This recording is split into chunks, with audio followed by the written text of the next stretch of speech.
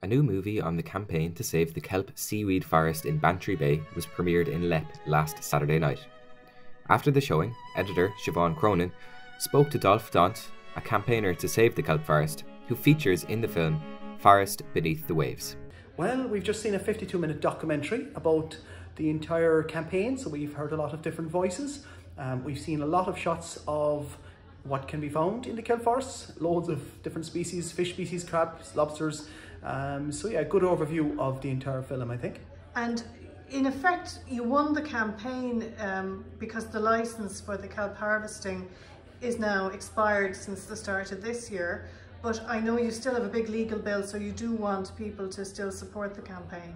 Yes, we still have a legal bill which is outstanding, but thankfully the licence has expired and cannot be renewed.